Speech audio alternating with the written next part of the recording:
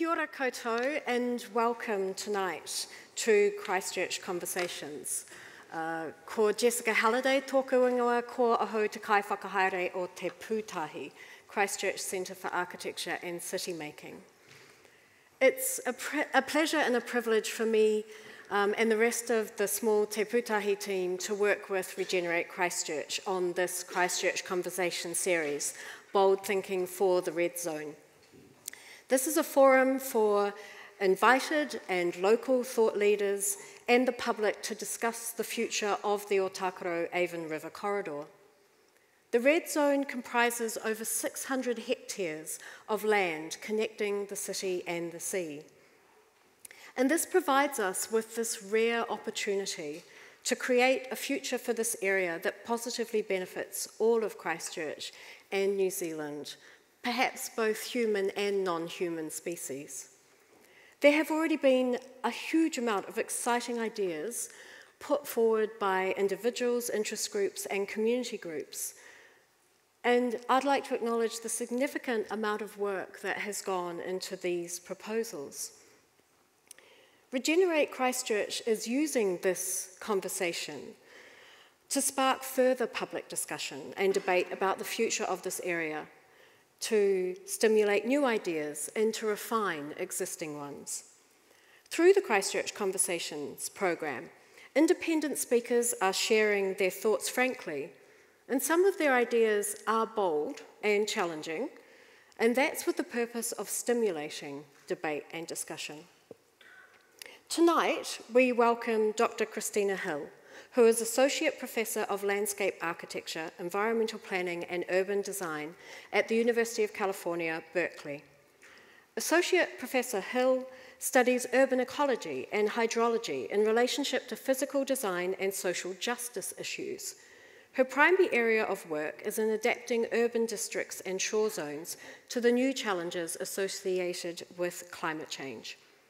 Kristina holds both a PhD and a Master's of Landscape Architecture from Harvard University, with a Bachelor of Science in Geology from Tufts University.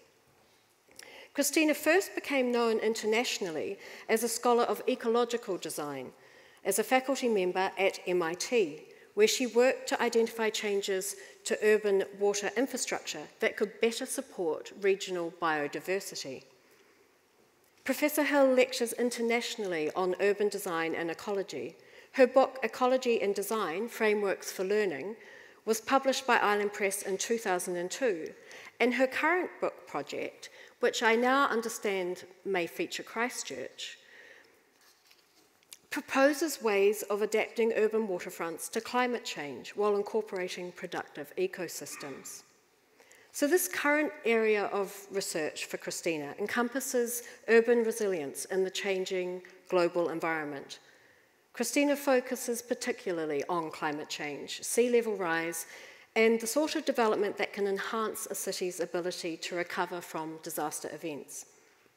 Tonight she'll discuss her recent work in the San Francisco Bay Area, a region that, like Christchurch, is challenged by a rising water table in a seismic zone.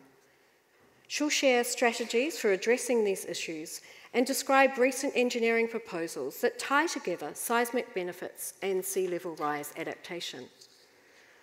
Now, some of the ideas may offer opportunities for how Christchurch could adapt to the challenges and opportunities presented by climate change, and what new designs and responses might work for the Red Zone.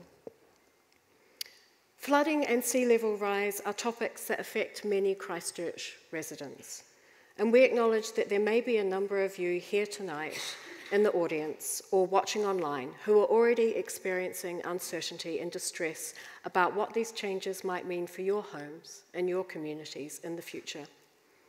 We want to ensure that you have access to support if needed. So tonight, Dot Mitchell is here from Presbyterian Support, and you can talk to her if you so desire after the event. So just come down to the front and I'll be really happy to introduce you to Dot. At the end of Kristina's presentation, there will be an opportunity for you to ask questions about the topics and examples that Kristina raises.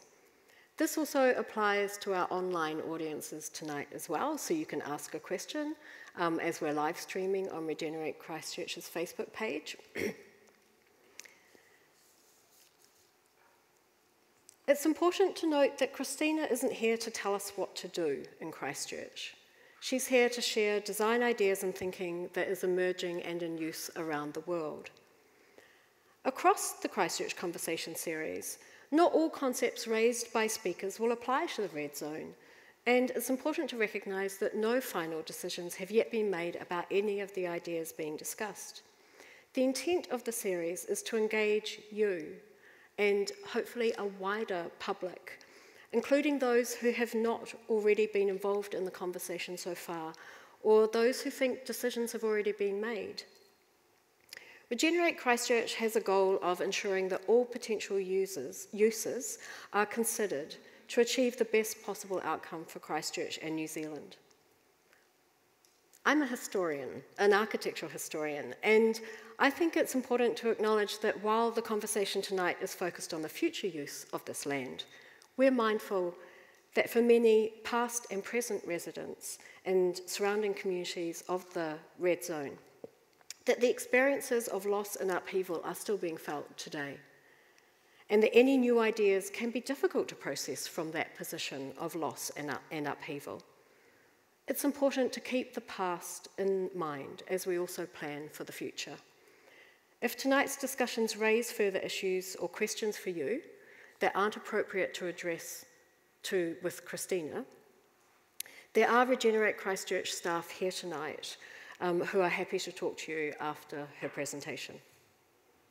Tonight's event is one of a range of opportunities for you to get involved in this topic, important topic and area and discussion. So thank you for coming along tonight to be involved in the discussion about what might happen in the red zone. Just a little housekeeping. You're very welcome to take pictures during this event and to upload them to social media. Our hashtag, if you want to use it, is Christchurch Conversations, Conversations, one word. But if you do take photos, please be aware that there are others around you and that photos can be distracting for your neighbours and those behind you. It's also a good time to remind you to put your phone on silent if you haven't already.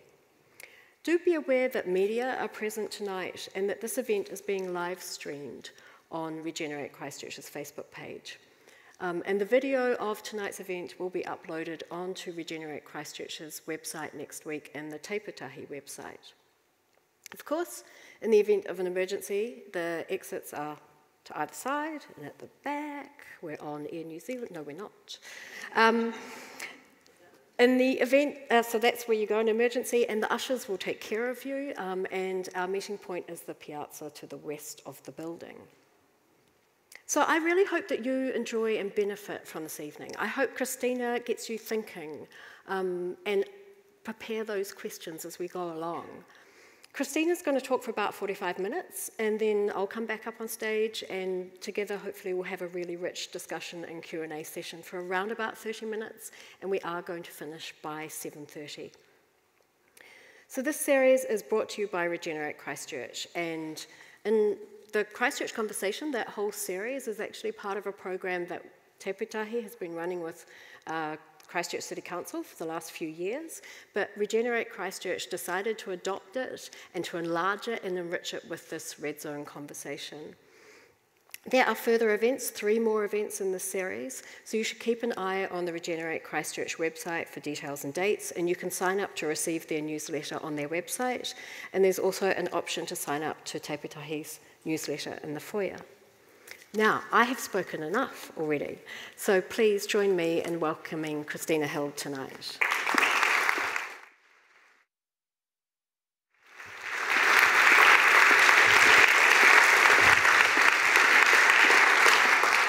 Thank you very much. It's a pleasure to be here, and I haven't had a previous opportunity to spend time like this in New Zealand.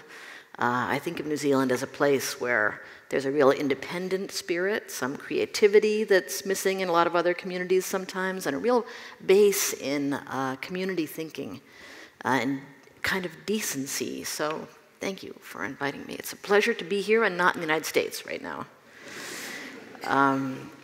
I wanted to share some ideas with you that are being developed by me and by others for the San Francisco Bay Area, and I'll be taking you to look at some examples in the UK, in Germany. We'll talk a little bit about San Francisco, and then I want to show an example from the Netherlands, and then come back to San Francisco. So we're doing a lot of traveling. I hope everyone's ready for that. We in the San Francisco area are already experiencing flooding periodically. And this photograph shows the Embarcadero in downtown San Francisco, where king tides, the astronomical high tides in the year, already flood the sidewalk. The seawall is going to be replaced at some point, but we know that this is all really happening to us, so we're trying to take a positive, proactive approach to it.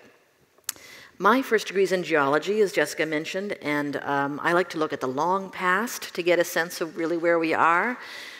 So I looked at data like this to try to understand what the past has been like. And obviously, this is a trend in sea level rise. So you can see there have been periods of really rapid sea level rise. And then somewhere around 10,000 years ago to 8,000 years ago, it slowed down. And in the last 8,000 years, that's when the great deltas of the world formed, because sea level, the shoreline position was fairly stable.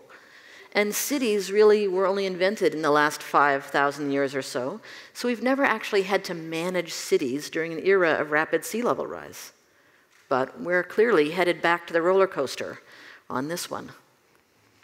We don't know, obviously, how fast or how much sea level is going to rise. This is from a paper by James Hansen and his colleagues, showing that there has already been a change. There was a change in the slope, the rate of sea level rise somewhere back in the 30s, according to these data, and somewhere in around 1990.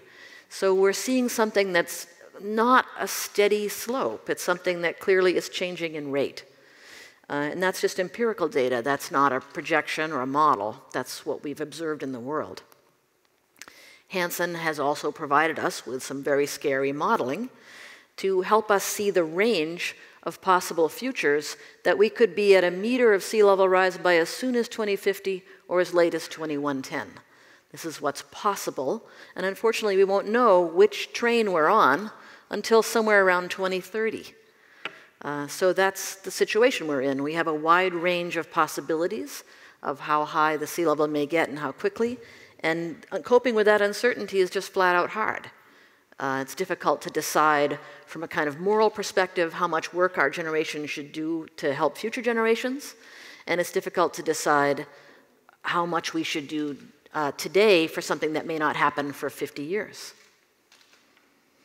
In California, we've just revisited our planning guidance and the science about how things are changing, and we're looking at new numbers that have just come out from our kind of expert science panel that the governor convened, and they are talking about the possibility, the likelihood of sea level rising by 2100 somewhere a little greater than a meter to about a half a meter, or actually less. And then the possibility of a scenario that's extreme, which are, this green column is our national government's estimates before the change in administration. This was the last report that the scientists managed to get out before they had to leave the offices. We're talking about a possible scenario of 3 meters. So it's an extreme scenario, but it's possible. And now our elected officials are having to decide what guidance to give communities in the state about what number they should accept as a planning target. And the sense that we have right now is the more expensive the infrastructure or project is, the more it's going to be required to consider the extreme scenario and try to be ready for that. My question is always, okay, we know that we're ending this long, stable period. What should we do in the last stable decades of an 8,000-year stable period? Probably not sit around and wait. Here we are, we know what's happening. Future generations are going to ask us why we knew it was happening. What did we do? So I'm arguing more for us to be more prepared because of the incredibly important transition that we're going through. And the question, I don't think, is how to survive, but really how to thrive. How to adapt in a way that's beneficial for us and for other species. And it may not be the same species 100 years from now, but there'll be a mix of species that make use of the diverse landscapes that we create.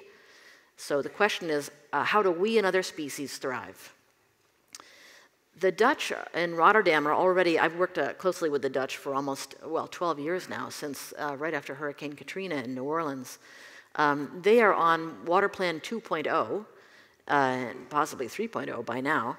And what they like to remind everyone is that not only is there more extreme precipitation expected, both locally and in your watershed, possibly far away, but the rising sea level will also drive a rising groundwater table. And that's because the seawater is denser and the fresh water is lighter and it sits on top of the sea level. So as it rises, we expect to see a higher and more extensive areas of high water tables. So that's an important point. We've learned about that in the US through recent work in Hawaii. We weren't expecting it. I don't know why. It's kind of an obvious thing from a geological perspective, but it took studies like this, that show where Honolulu would flood based just on saltwater sea level rise of a meter, compared to where Honolulu would flood based on that saltwater sea level rise of a meter plus flooding driven by freshwater groundwater. So this is saltwater plus freshwater. That's terrifying for the city of Honolulu. And something we've all had to try to replicate in thinking about other cities. This is a new map of groundwater depth in the Bay Area that my team has just made. We just finished it 2 weeks ago. And we're just beginning to incorporate it into planning. This is based on well data around the Bay Area, and everything that's red shows an area that's within about a meter of the surface. So as sea level rises a meter, all those red areas will actually have emergent groundwater, which is ponding on the surface. So we have a lot of work to do. Those are very urban areas along this edge that show in red on this map. So that's going to be a challenge. That's how we're reframing adaptation. It's not just keeping the waves out, not just keeping the ocean out, it's dealing with this very high freshwater groundwater that's coming up around us. So I wanted to share with you some work that's been done in the UK and in the Netherlands and in Germany, but first present it in a kind of typology. Most people will give you a sense of what adaptation strategies there are using lists or presenting their favorite idea. And my colleagues from the Netherlands in the big engineering firms have a tendency to come out and propose expensive, movable, mechanical structures. I would put those into the class of dynamic walls, big storm surge barriers and tide gates. There's a lot of money in that, obviously, so private firms are going to be interested in doing those for us. This structure is just a concrete panel wall with rebar, steel rebar, mounted on an earthen berm, and that's the kind of very brittle strategy that's been used in New Orleans for a long time, and we're starting to see it used in the Bay Area. So the work that I'm doing is in part to counter the use of these brittle concrete and steel structures or very expensive mechanical structures that we may invest in our generation, and then future generations, if they have extreme sea level, will have to pull big pieces out and replace them with larger pieces because the foundations of those structures are sized to the height.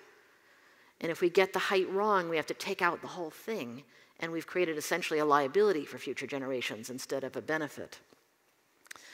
These landform strategies, the old ones, the classics, are dikes and canals, very efficient.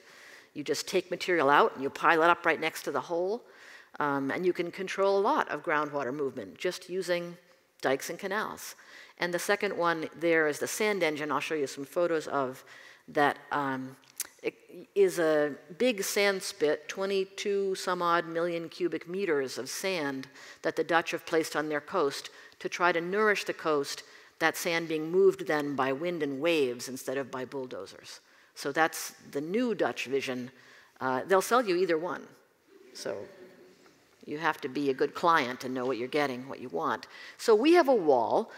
This old 19th century wall has, it's not really a wall we would design today. It's really a pile of rocks that has footings in it and concrete facing material. And it holds in the fill as much as it holds out the waves. And it needs to be replaced because in our seismically active region, it's cracked, and we need it to be higher. We estimate the cost of replacing the San Francisco seawall between $4 and $5 billion. It's not a small project. So getting the height of it right is really critical. That's one of the problems of walls. This is a wall in New Orleans, hurricane in 2006. And it's just a concrete wall reinforced with rebar. These are journalists looking for a good photo. There's no way I would ever walk along that wall. It's like a building wall holding back the ocean.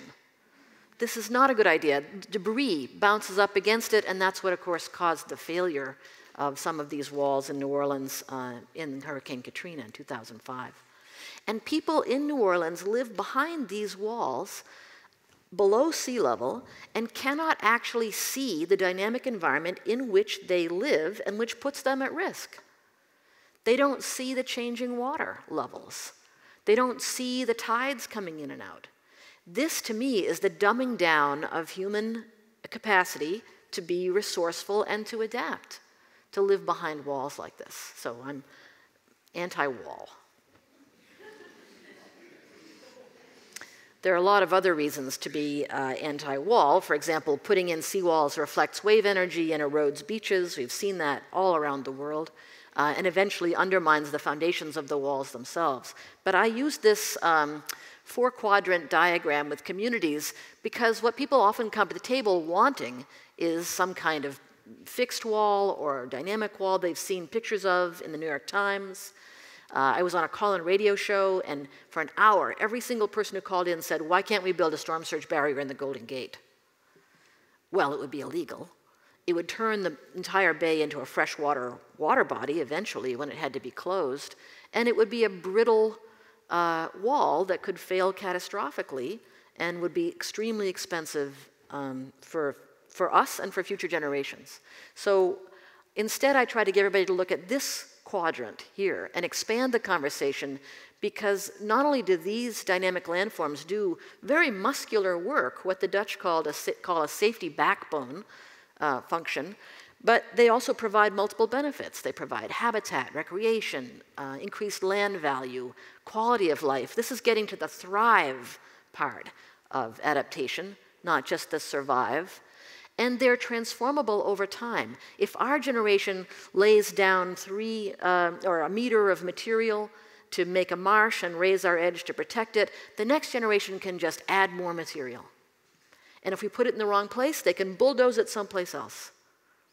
And it's local material. You're not competing on the open market for Chinese steel to put inside of concrete walls. You're using your local material to be able to make adaptation strategies happen. So I keep pushing people to that direction, at least to consider it. And the trick then, once we're talking about some of these strategies down here, is to pair them with the right kind of urban district. If we think our urban districts can persist while they're vulnerable to all kinds of flooding, this is the old New Orleans condition. The buildings were at grade, and when a flood happened, things were damaged in expensive ways, and no one could get to their stuff. They had to leave. You've seen these photographs, I'm sure, of people evacuating in waist-high water while people in boats try to help them get their stuff out, some of it. This is the new condition in New Orleans, where the streets flood, but the buildings have been raised in many neighborhoods. Your stuff is dry, but you still can't drive. And it's great for temporary, but it's not great for permanent, because unless you plan to use a boat every day, a permanent new high water level that floods the street is obviously a problem. And then the question of how to be truly adaptive. If we use these landform strategies, we probably need to have an urban system that actually is ready for some flooding. That would allow us to spend less money on the edge, not have it be so high, and have some of that water occasionally overtop and come over into urban areas. And in addition, we have to be ready for the water table to change, which in my region and in yours is a big factor in earthquake risk. That's one of the main criteria for defining a liquefaction zone. So in New Orleans, they don't have earthquakes. They do need to move to raising structures. That's kind of the Rotterdam condition today. This is the Hafen city in Hamburg. I'm going to show you some pictures of in just a minute. And then I wanted to share with you 3 ideas that I think design could push to accomplish, design and public policy together. Not just the way things work, but the ideas associated with these designs. They are encouraging people to be brave, pull their money together, and invest in something together. And that's hard in the United States. I don't know if that it's so hard here, but it's really hard in the United States because our story is the story the media tell over and over again in the United States and that elected officials tell is that government is not competent. Government needs to be smaller, the budgets need to be smaller, and the private sector needs to do the real work. And that really ties our hands in a lot of ways. So the courage to invest together to make public works is really critical. Feeling resourceful is also critical. If we feel, in a doom and gloom story like we can't handle it, this is too scary, it's too much, then we don't take action and we don't watch the world as it's changing and learn to live with its changes and make rational choices over time. So feeling resourceful, I think design, I'll show you some examples of how I think design can help us feel more resourceful together. And then expanded compassion. I think that's critical both in terms of relating to other species and in terms of working with multiple publics, understanding the needs of people unlike ourselves and really being able to reach across to other communities.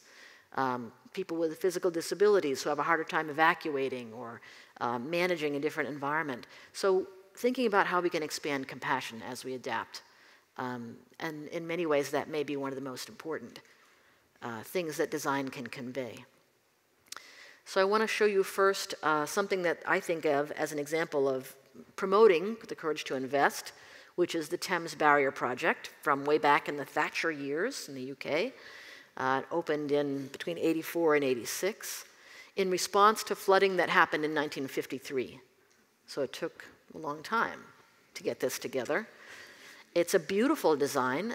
The steel on the outside of these tower structures is just doing the job of preventing corrosion in the mechanical parts. And of course, it won an award from the steel industry. You use a lot of stainless steel, you win an award from the steel industry. But what's interesting is what you see when you look up close at these structures. And when I went and took my own photographs, I realized that there were bilateral symmetries in the structure that aren't necessary for functional reasons. And it occurred to me that maybe some of the inspiration for the architects who did it was to think about a historic structure that was really important to the Anglo-Saxon warrior. This comes from about 700 AD. It was found in the Sutton Hoo archaeological dig, which many people in the UK are familiar with and have seen. And what I saw then was that the series of these towers is in a sense a reference to a series of Anglo-Saxon warriors protecting the city of London from danger. And that's beautiful. It's a reference to something that's kind of a martial language, a warrior kind of culture. But at the same time, they use this lighting on the barrier structure to make people feel like they're returning to the hearth when they come back up the river on their boats. And you'll see a lot of videos people have put online of traveling through the Thames Barrier. It's a really well-loved piece of infrastructure, and in that sense, to me, it's very successful. If we love our infrastructure, we invest in it, and we understand its value. So I think that was a great example of design promoting courage to invest. Now I want to show you an example from Hamburg that I think is a great example of promoting shared resourcefulness. This is a warehouse district of Hamburg. Most of the old city is above the levee, but this warehouse district, it's no longer needed because of containerization of shipping goods, and it was slated to become a mixed-use district, a lot of housing, but it floods. Once or twice a year, they get a pretty serious flood. So they had to decide how to design it. And what they chose was a Dutch idea. A Dutch urban designer named Kees Christianse said, why don't we take these finger wharves and build them up with earth so that they're terraced from the outer edge to the higher inner spine, make some public spaces that float, and some public spaces that are robust for waves and debris that come with the flooding, and encourage ourselves to live in this environment on a series of terrace levels. And I'll show you an example of that. So here's a first floor that's closed visually because it's either earth behind that batter wall, that protective wall, or it's a waterproof parking garage. And that's what they do in the first story. The first level is a pedestrian promenade, and then there's this waterproof first story, and then the second level up here, accessible from, I'm pointing to the wall, but you know what I mean, accessible from raised terrace walkways is cafes and retail and so on. But let me show you what happens in this interesting first terrace. This is the low tide level. It's on the conventional seawall. This is that waterproof first story. In a flood, well, in a high tide, the water is still on the seawall face, and in a flood, it comes right up to that first story. So you see the value of a waterproof parking garage. People don't evacuate. They stay and they watch the flooding happen with their kids. This is kind of unthinkable in an American context. We get the word that we have to evacuate. It's legally required that we evacuate. You can be put in jail for staying and not evacuating. So the idea that people stay, teach their children what's going on with this flooding, put their cars into waterproof parking garages, except this person who must be on vacation in Malaga. They literally get an email that says, put your car in the parking garage. And being able to adapt that way is like the opposite of what we've done in New Orleans. Seeing what's changing in the environment, I think, is the key to helping people become more resourceful, to be better at making choices about what to do with their private property, how to participate in the larger society, and how to adapt over time. This is the future plan for the Hafen City District, which is to put mid-rise buildings with waterproof first stories and deep friction pile foundations into the water itself of the canals. And it's an exciting idea for us in urban design because everyone who lives near a lot of water would like to think that there are places where we could actually live right on the water. And that's what the Germans plan to do in their next phase.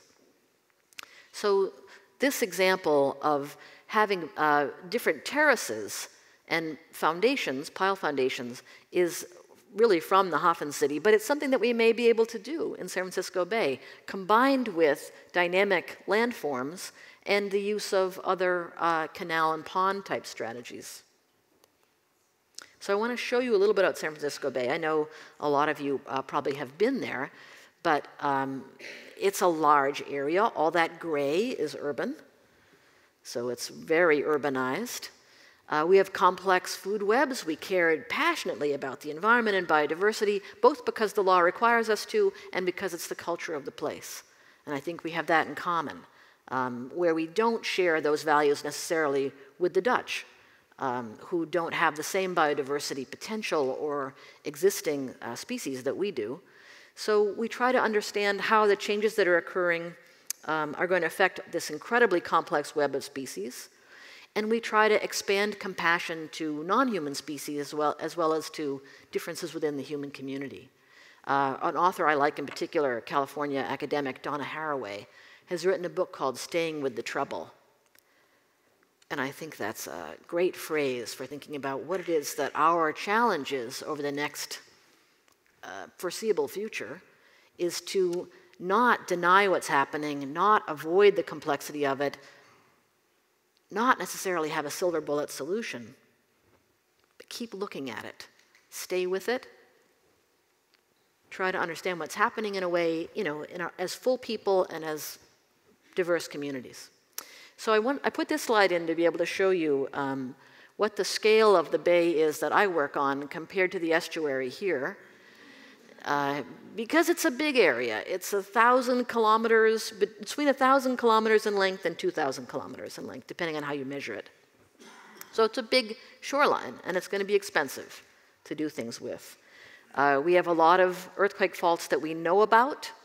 This is the active one, and we're waiting for an 8.0. We have high odds of it happening very soon, and there are a lot of faults that go this way, or fields of faults down here towards the bay as well. So, like you, we're a very active zone. We've had a shoreline, it's a little faded, but you can see different lines here that describe shapes of the bay. This one represents 15,000 years ago. This one out here represents 10,000 years ago. I'm sorry, this is 5,000 years ago. Here's 15,000 years ago. So the bay is really a recent geographical phenomenon from a geological point of view. And there's no reason to get all hung up about exactly the position of the shoreline. It's varied. It's been farther out. It's been farther in. Our law right now requires us to recognize the current shoreline, but it's going to change again. It's been dynamic. It's going to be dynamic. And the question is, how do we optimize what's land and what's water as these changes occur? These are all shown in light blue, the areas that will flood with, I'm going to do my conversions. Sorry, this one's still in inches. Less than 1/3 of a meter, or about 1/3 of a meter, is light blue, flooded with light blue, and then the dark blue comes as we get to more like 1.5 meters. So there's a lot of land that will flood if we don't act.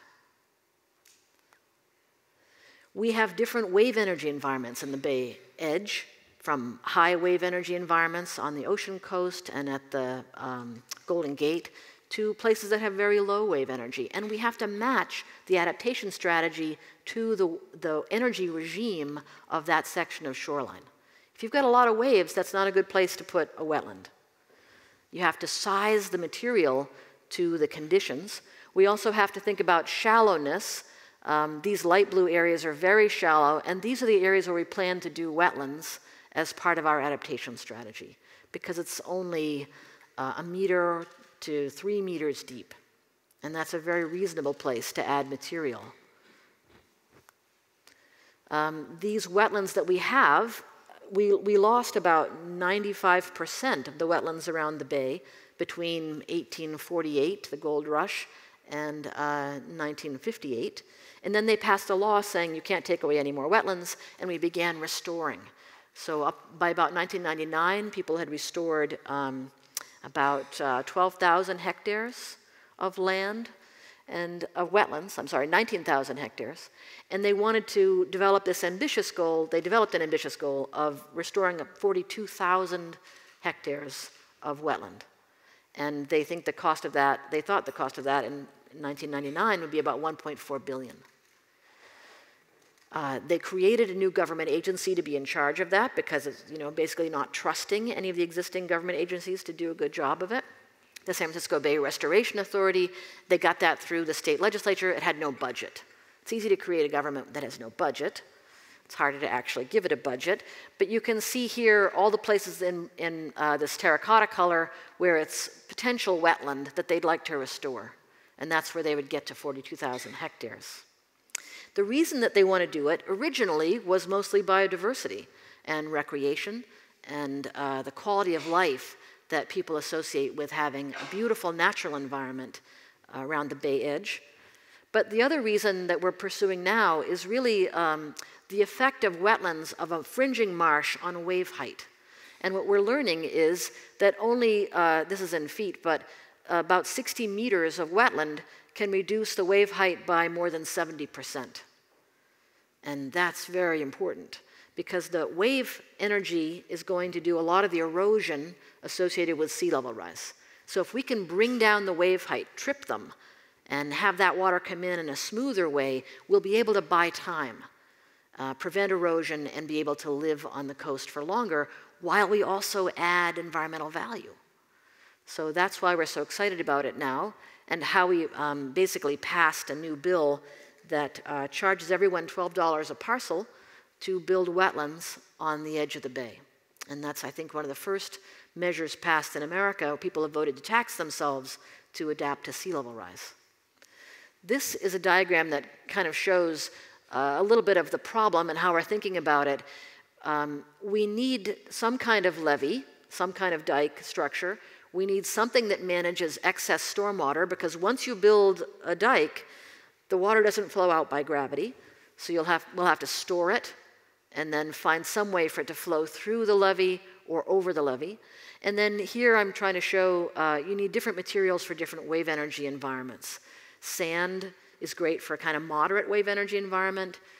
Shingle or rock breakwaters will be needed for higher wave energy environments. And silt for wetlands really works the best in low to moderate environments. So it's a matching, a pairing process, like wine and cheese. How do we get the right structure, the right size material, and the right kind of urban district? This is one of the ideas that's going forward very rapidly now. This is a wetland wedge that sits in front of a levee. It's a proposal. The idea is to have about up to 300 meters, but as little as 60 meters of fringing wetland in front of a levee, and have that levee only have to be half as tall to do just as much work, because it has the fringing wetland. So with this wetland in front, bringing down the wave height, the levee doesn't have to be as large, and that's half as expensive. So whenever you come up with something that has more benefits for half the price, people converge on liking that idea. So people have converged on liking this idea. We also have to plan to raise the height of that wetland over time as sea level rises. And the way we're talking about doing that is by putting silt in front of the toe of it, letting the high tide bring the silt up onto the low marsh to raise the elevation of that surface, and using treated sewage effluent on the top with nutrients in it to increase the rate of growth of plants and the rate of accumulation of biomass to raise the upper marsh. So those are the two strategies for thinking about keeping that marsh growing to keep up with sea level rise over time. So I've introduced the Bay Area to you a little bit. I've shown you what's actually happening, that we're spending money on wetlands, that we have this strategy for wetlands that we'll be adding to a lot and testing and trying to improve.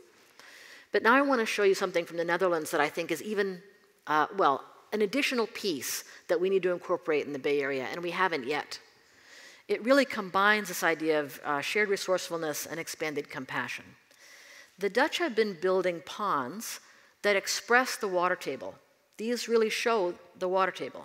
They are just scooped out, and then people have been building houses, in those ponds where the pond accepts stormwater from the area around it, and the pond housing sites are sold to higher income people to build what is in the Dutch housing context luxury units. Look at this woman and how she's dressed. You can kind of get the sense that they're marketing to a higher end crowd. But the pond can hold a good meter of stormwater in it, and that benefits the lower income areas around it. So it's kind of I think of it as a great Robin Hood strategy. How do we sell to the rich, have them live in an infrastructure of stormwater ponds, and benefit the people around them who otherwise would have been in a flood zone and not able to improve their homes?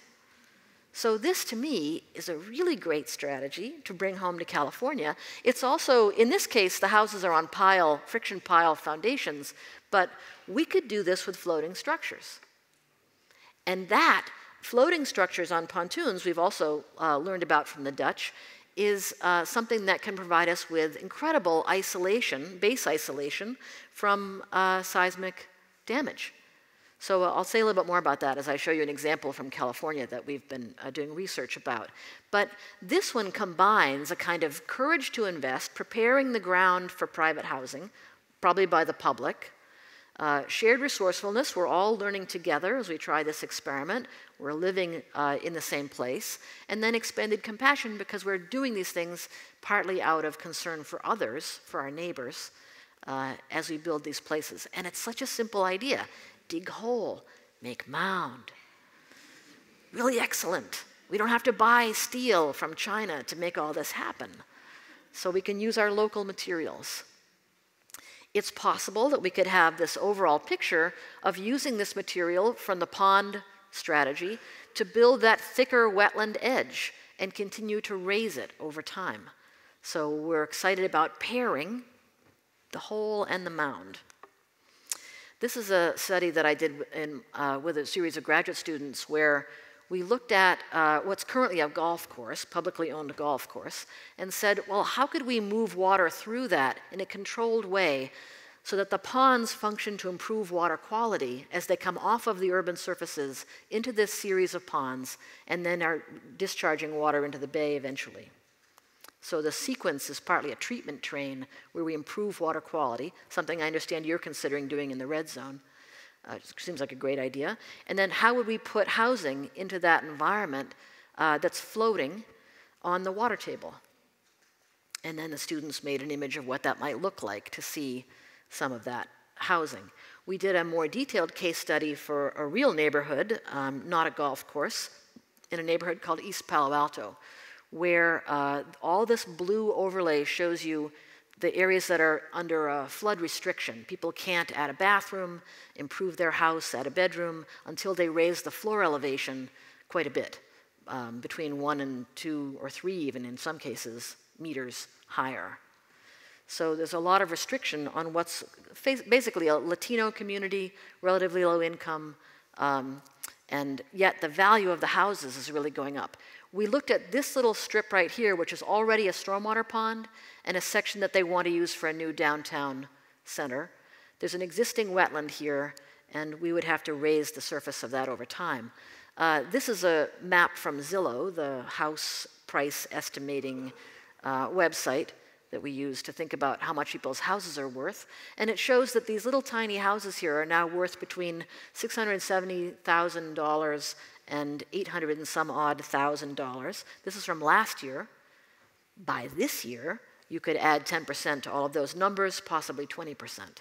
So we're in a housing crisis. We have a huge pinch because we've created a lot of jobs and not a lot of housing. So tiny little houses that look like this are worth $750,000. Mostly because we haven't densified and we haven't found a way to do that in a zone with high water tables and with surface flooding problems. So this map shows that same area. It shows East Palo Alto. There's the Facebook headquarters. There's the Googleplex. Apple is down here. So these major game-changing industries with lots and lots of jobs are right there in the shallow water table zone near the bay edge. This brown is a liquefaction zone. So Facebook is right next to one. The roads are on liquefaction zones. The Googleplex is actually on a liquefaction zone. And sections of East Palo Alto are affected by that. And those zones are going to expand as the water table comes up. So like the red zone that you have, the boundaries of all the places we've thought of as dangerous for construction are going to expand. And we need to have strategies for how to build as they expand.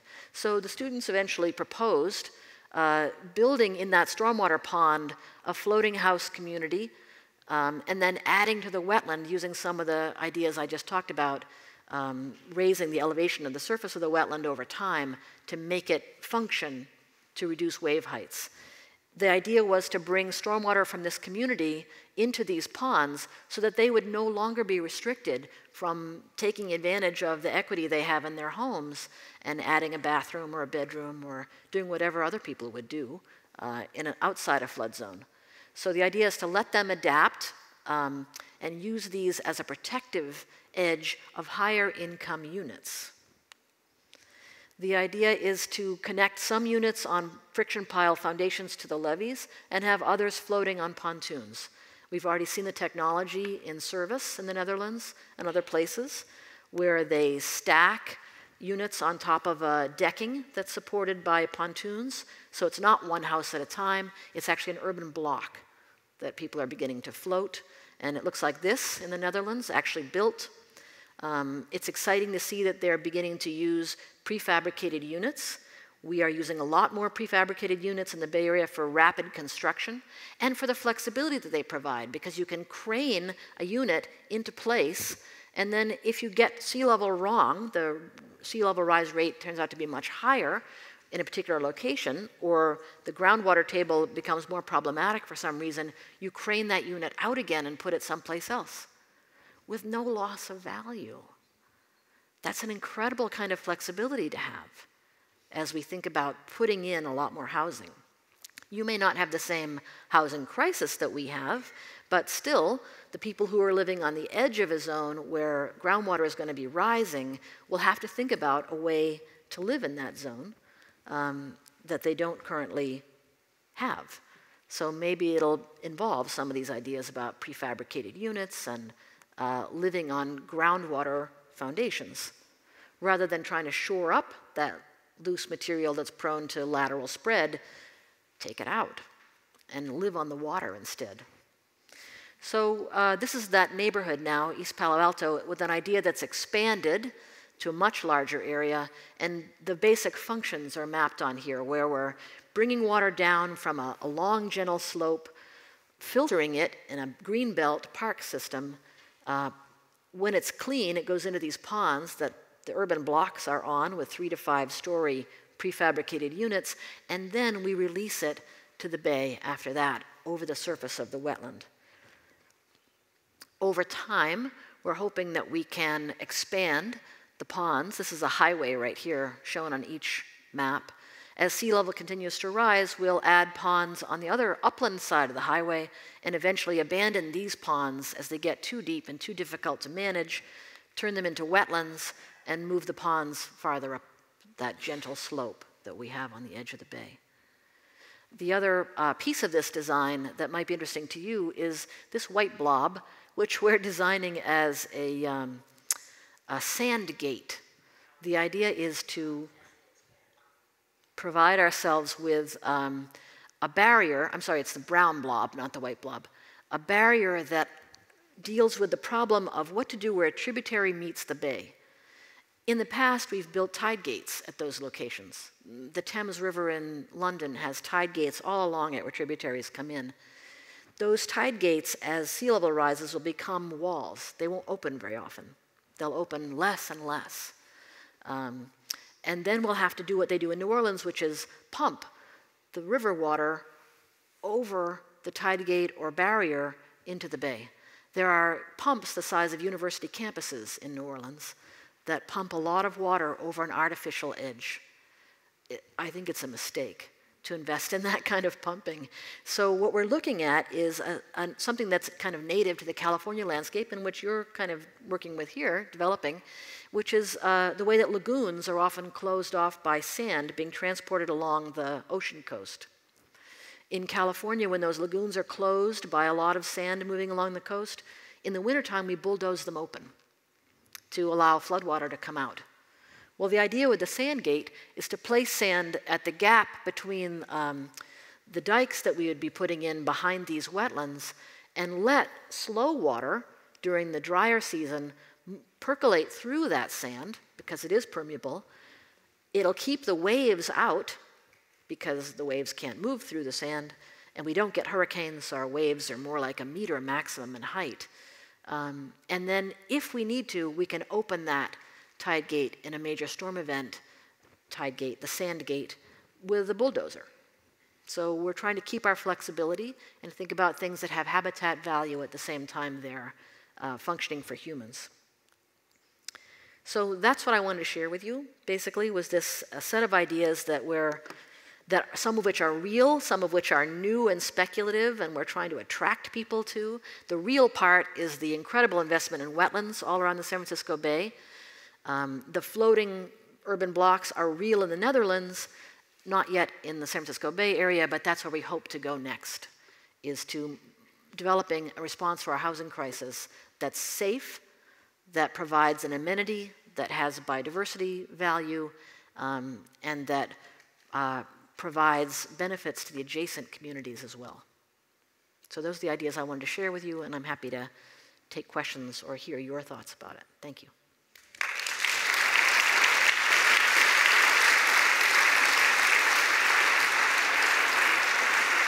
Do you want to take that one? Kristina, thank you. so much for that. I don't know about you, but I didn't expect to necessarily hear what I thought might be a heavily technical lecture actually reflect these incredible values of courage and resourcefulness and compassion. And I don't know about you, but I found that so inspiring and hopeful in an age in which those are in short supply. So thank you very much. So we have very bright lights staring at us here on stage, but we have about half an hour for questions and discussion. So I would encourage you, we've got half an hour with Kristina to further mine her expertise and knowledge about this subject of adaptation to sea level rise. So do we have questions for Kristina about these topics? Yes, in the middle. So we've got Erica and Emma with microphones. And if you could please state your name, that would be really lovely for everyone to know who you are. Thank you, Kristina. My name's Blair. I understand exactly what you're trying to do in bringing this kind of conversation here, because it really is going to be very irksome if we have to confront what really is a floodplain made of gravel. We don't really have much rock here. But setting aside the technical problems relating to what that landscape might look like, we've still got an economy that's based on a right to occupy, based on a cadastral survey peg. How do we convince bank managers to come into this game? Well, we are looking at a governance instrument that our legislature created in the 70s to deal with steep slopes that fail in seismic events. It's called a Geologic Hazard Abatement District. Everyone calls it a GAD.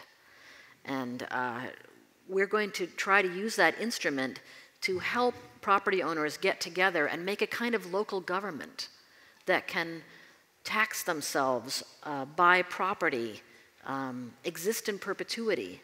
So that's an instrument that I think will allow us to transform what are a set of individual private parcels into a group of ponds or raised, we're often raising developments now also, to try to bring people together and have them share some investment in that place and have some control over that place. The banks, in our context, want to invest in housing, but they want to know that that housing is safe, that it's been built in a way that's prepared for the future. It's not going to float away.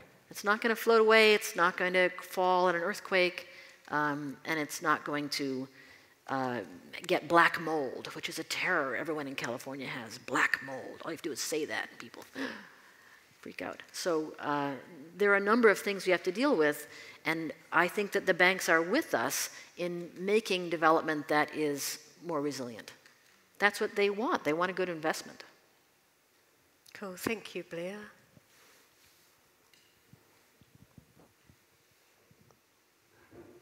Yes. Thanks very much for that. My name's Matt. What height of sea level rise are you typically looking at in those situations that you're working towards in San Francisco? What would we look at in the San Francisco Bay Area? We have, for the last almost 10 years now, been talking about 2 meters by 2100. And the idea of 3 meters by 2100 is a conceptual challenge for everybody. And I think it will be applied more to public infrastructure than to private property. But that's what we're talking about. And we had a speaker come through the Bay Area, a woman who worked for the National Oceanic and Atmospheric Administration, a rock star in government who was working on coastal resilience, looking at melting in Antarctica. And she told the heads of our public agencies and our insurance industry that it could be 3 meters by 2060. I got a phone call immediately afterwards from the head of the agency that manages the shoreline, and he said, well, that's it. We can't do wetlands. We have to do walls. And it took me 45 minutes to talk him down and say, look, that's an extreme scenario. It's possible if it's going to happen, and we'll definitely have to make adjustments, but it's not the most likely scenario. So we're all coping with this uncertainty and the way that the estimates are constantly going up. That's what I like about the wetland and pond combination. The wetland doesn't have to do all the work. We're talking about an urban district that can absorb some of the water.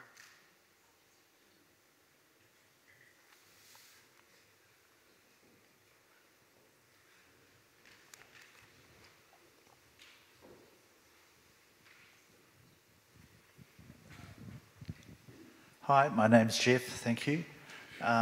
Two questions, one's just technical, how deep are your deep piles, your friction piles? But the second one relates to risk and who has it.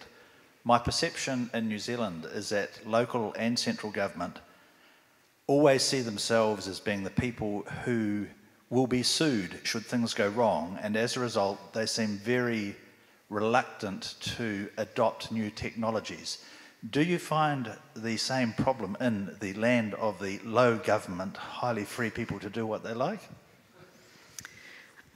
We have an extraordinary litigious society, and suing is everyone's first thought at this point. So the way that we would prepare these sites, it might be that some of it would be public land that's leased, the sites are leased to people to place prefabricated housing on them. In other cases, it would be private land and people would have a shared liability. But we've gotten used to the idea of earthquake and land movement, soil movement, as a risk. People have actually come to accept that, and while there is always a desire to sue the contractor who builds everything, we don't tend to sue the city. We don't tend to sue the public entity that's involved in the planning. So I don't think that's the culture that'll occur. I think it's more the designer, the contractor, the manager who will try to sue each other. That's our typical circular firing squad that we get into. And I'm sure that as these things start to be built, the onus, the responsibility will be very clearly legally spelled out because we are a litigious society and the public sector knows they have to protect from lawsuits. So risk will be very clearly given to the private sector. And Jeff's first question on pile Oh, on how deep. We do friction piles anywhere from 20 to 30 meters down, so it's expensive. And another advantage of looking at these pontoon foundations is that we wouldn't have to use all that steel. We typically use either steel or concrete foundation piles. We wouldn't have to use those materials, which are not great in terms of CO2 emissions. We could use other materials. And I think what's exciting about that is that as we retreat, I don't want to say the word retreat because I can't say it at home, why should I say it here? As we move those ponds to an advantageous location, we won't have to pull out a lot of steel. So putting the pilings in, when you abandon an urban developed area, there's a lot of stuff in the ground. It's expensive to pull that stuff out. It is not easy to abandon a developed urban area. There are pipes in the ground, pile foundations in the ground. As you know, having had to pull buildings out of your damaged zones, it's not totally straightforward. There are contaminated soils left behind. So the depth of the pile is a real problem, I think, and it would be better to use a different technology for our foundations. Cool, thanks, Jeff. Yeah. Yes, there's one right here. Emma? Hi, oh, someone's got it. Sorry, I can't see you behind the... It's around, yeah. Just a two-pronged question. In Christchurch, certainly for some of the estuary-lined areas, the council's particularly risk-adverse as far as building goes, and that appears to have caused quite a bit of constipation of thought in that it's either yes or no, and there is nothing in between. Have you come across that in areas that you've worked with where you've been able to work through that to allow councils to understand the value of those areas? And two, I understand that you walked along the estuary today. and that you might have some thoughts about our estuary area. It seems to me that your estuary would be a great place to try some of these wetland terrace ideas, to protect the houses that are still there, and to try experiments. That's what I've tried to encourage. Well, I've tried to encourage communities all around the world that I talk to do pilot projects, to do things that are reversible, no regrets pilot projects, to see how we can manage wave energy and exposure to sea level rise, rather than decide a priori that either we're going to build a wall that's X meters high and is our investment for the future, or that we have to move away. I'd rather see people observing their environment and trying pilot projects. That's how the Dutch have become the world's consultants on flooding. They try things, and they learn from the experiments that they try, which are reversible if they get it wrong. And they don't kick the person out of town who designed the thing that failed. They let that person learn in a team of other people, and the whole society gets smarter. So that's what I'd like to see us all do, is become more resourceful by trying experiments and living next to those experiments. Thank you. We've got a growing number of questions. We'll go to George first, and then we'll come up to you, sir, with the glasses back there. Erica has somebody over here. I don't know if you can see. Okay, thanks.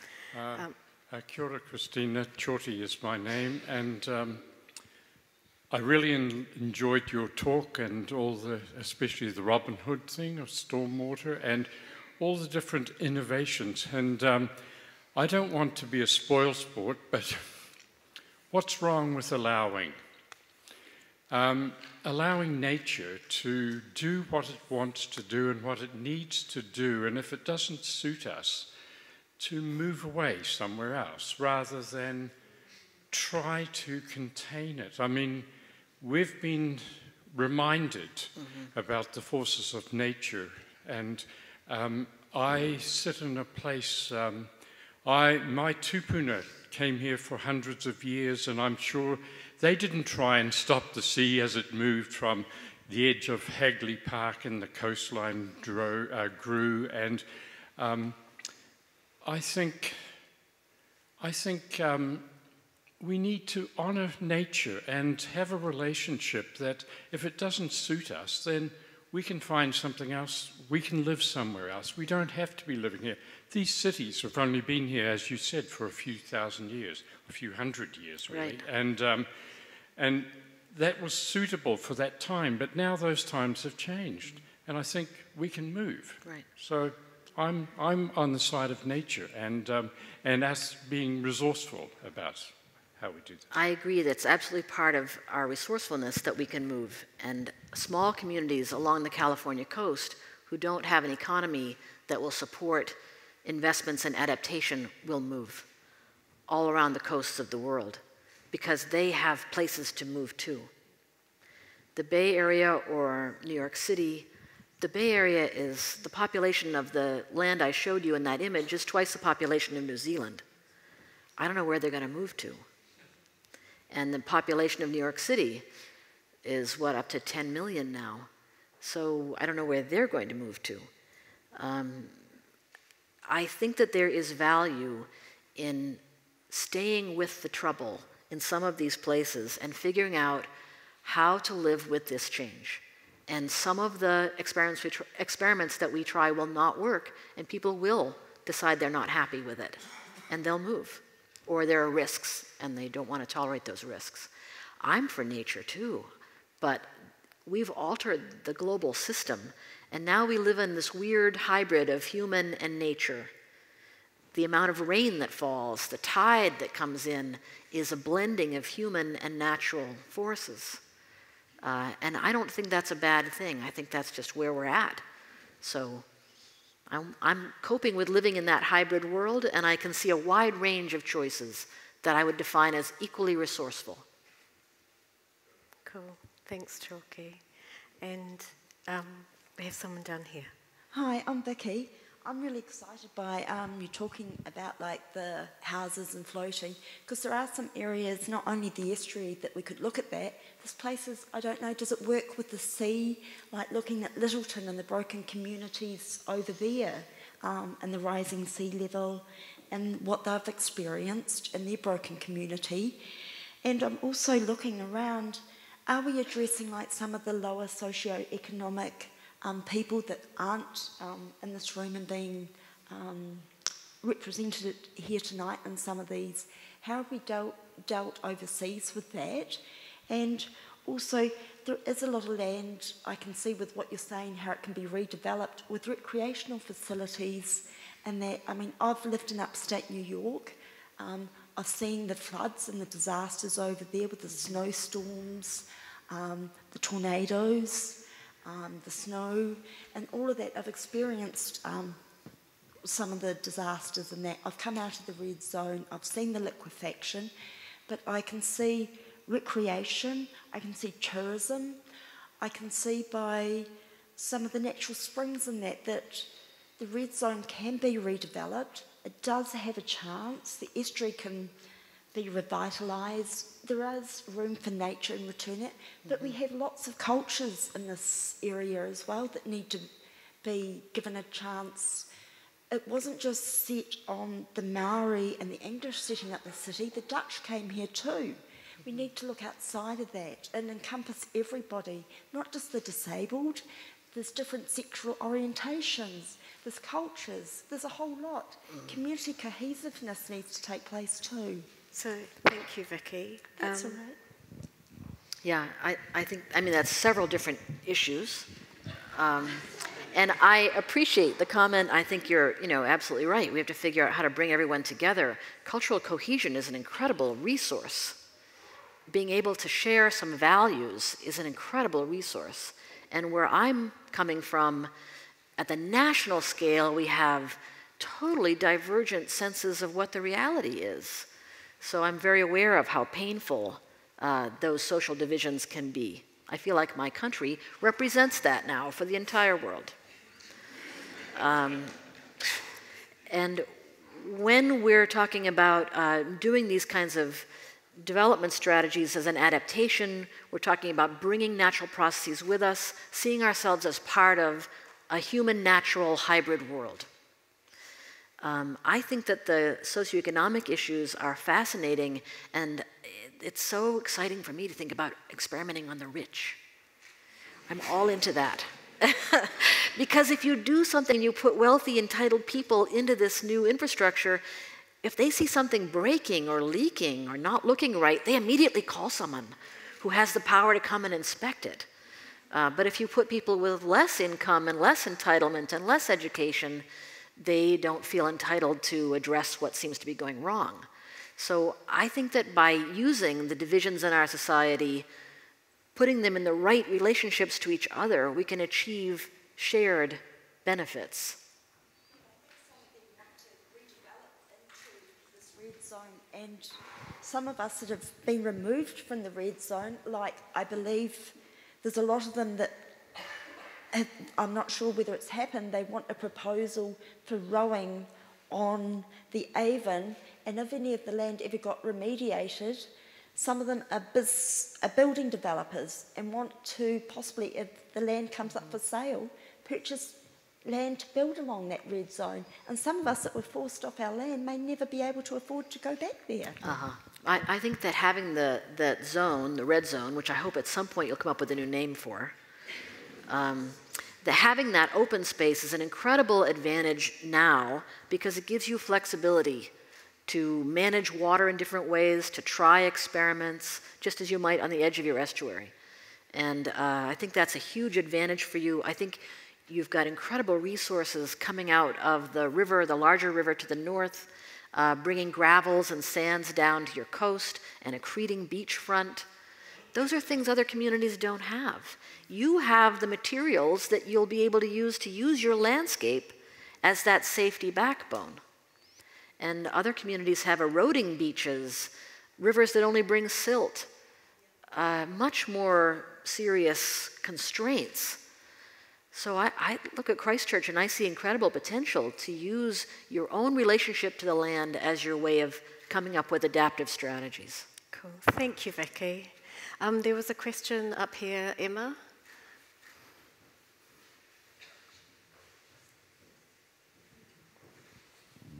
Hi, I'm Richard. A very interesting talk. One thought that came to me, and this is not a visionary type question, is you talk about you put the house on the pond, and if it goes high, you can always shift the house. But it crossed my mind is that putting a house in is more than just putting a house in. There's all the stuff that you've got to have go into it, like the electricity and the water and the stuff that goes out of it, like the sewer.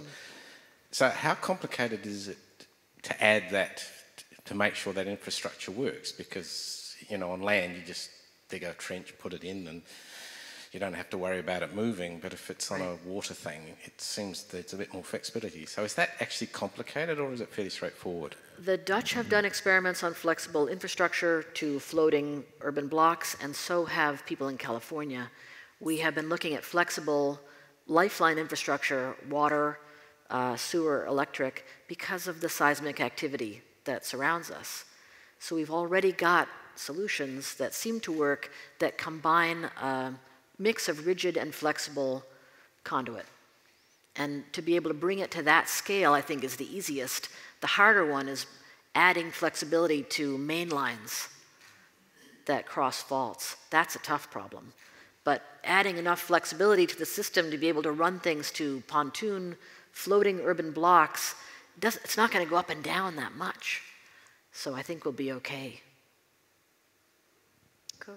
Thank you, Richard. There's a question up here, and then there's one at the back. Erica. Hi there, my name's Peter. Sort of in this, if we're exploring this bandwidth of experimenting on the rich, if we will. Yeah, I may not have phrased that as delicately as I should have, but I like to be blunt. No, I appreciate it. So just, and that's often very true though, that given that green spaces actually improve property values by about 5%, you often find more affluent people sort of on the boundaries of these green spaces and these natural spaces.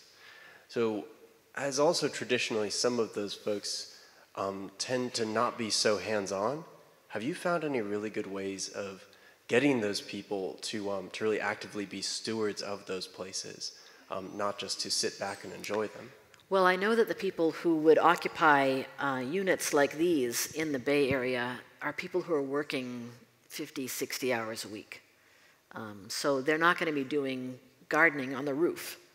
Not a whole lot, anyway. So I think that there are realistic and unrealistic expectations of how much stewardship people will be doing.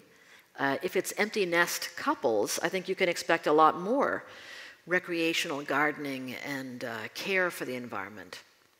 So it's not unrealistic, it just has to be matched to the right population of people occupying the housing units. I think that engagement with the environment, though, is something that appeals to everyone. We have people paddleboarding on artificial ponds right now next to Google headquarters. So I expect to see that. If we manage to do these ponds and housing in them, people would take advantage of the recreational amenity of that open water surface and observe the edge and the water levels changing. So I think that's an important part of stewardship too, just the awareness of the environment, which we lose by living in concrete boxes and driving our cars to work and back. So I think that these ponds might be a place of people being aware of dynamics, even if they don't have time to cultivate that landscape. Thanks, Peter. And Erica, there's just one further back. No, one further back that I spotted.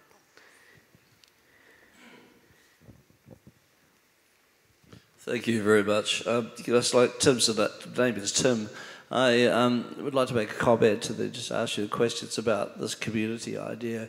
But I've seen all this stuff about the pipes floating houses. You know, we have sister city to Seattle, and many of us who are connected at that level know the floating community in Lake Union, Seattle. It's Tom Hanks, Sleepless in Seattle. You know, we've seen those things. And when I'm there, the pipes, when the lake fills up with water, we see our lakes here go up and down. Even at the moment, we talk about our level of lake water, and the houses go up and down. The pipes just flexibly work to that. But it's always the first question that people ask, you know, is, oh, how does it work, you know? And how do you own? Some of those houses in Seattle, you know, $4.5 million. I mean, the new houses, they clearly have established their land ownership arrangement. So in Sausalito, you own the land underneath on the Bay Harbour bed. That's the legality of it, and it seems to work just fine there. And if you go to Vancouver, you see another whole thing there going on. And so it's ideas we started talking about with government here in September 2011, just soon after the earthquake. It's been very difficult to see anyone pick up too much on ideas, because it needs a lot of rethink, because we have a certain set of ideas about how we use our environment. Anyhow, I want to get to the question that's really on the basis of what I'm saying, because having seen all these communities and visited and talked about the mechanics of the concrete box you put the house on, and how do you own it, and how does the sewerage work, and they all seem to work, they're all dealt with, and they have been dealt with for a long time. The Seattle one started when Depression times, and there was a need. And it seems to me that we have a need now, and it's very well put by a lot of comments here today. But it seems to me the most important thing is the community. Because when you talk to the people in any of these places, they just love living in those floating communities. The love of the community is amazing. And somehow I think it's the point we need to restart with. An architect said, oh, but we create communities in our residential subdivisions. You know, it's a different sort of community, but they're amazing communities. And I think what we need to be doing here is actually getting some really good examples.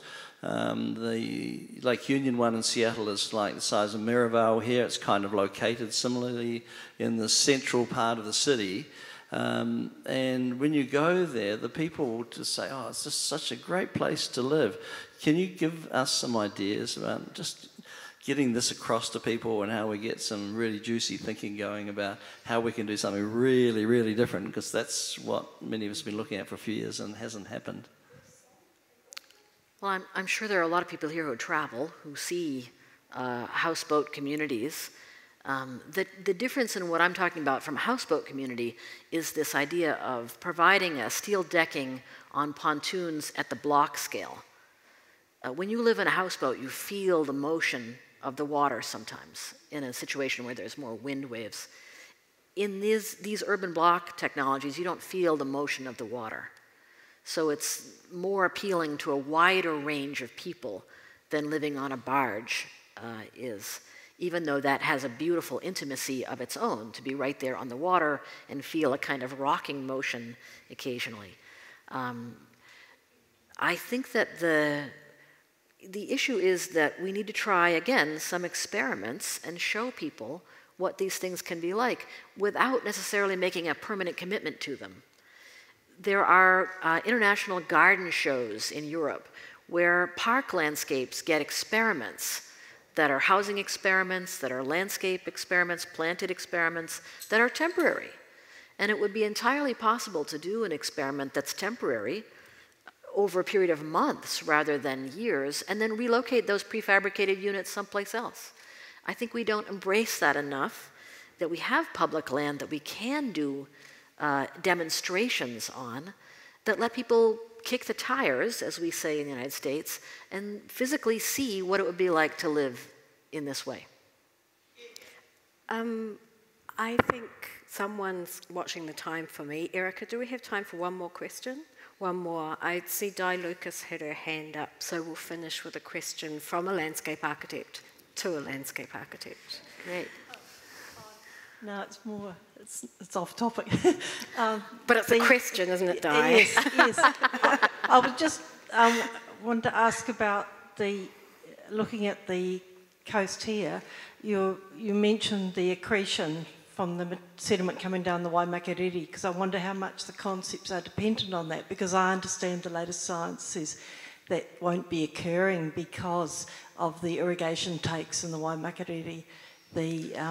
We won't have that accretion of the sediments to enable that.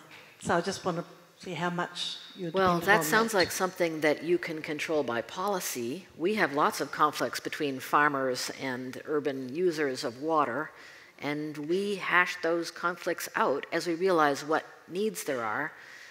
You also may see more extreme precipitation events as part of climate change, and those will bring more material down the river at the wet time when the event happens, and the series of events bring it down like a big conveyor belt.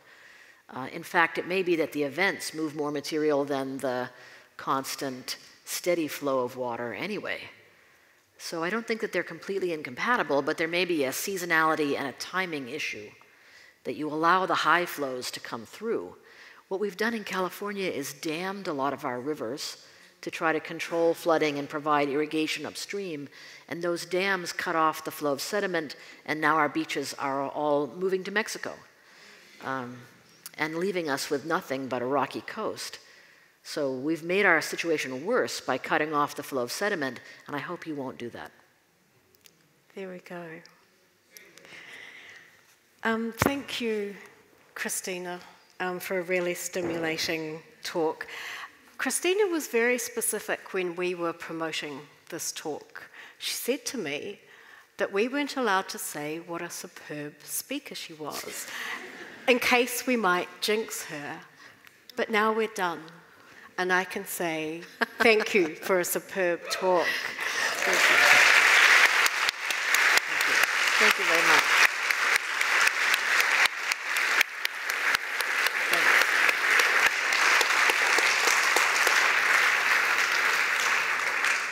I would like to thank Regenerate Christchurch for making these conversations possible for us all. And I would again encourage you to join our mailing lists and keep in touch with us on social media so that you can hear about the next event in Christchurch Conversations. Thank you for coming. Keep warm and dry as we head into a big weather event tomorrow. So exciting to see the flooding.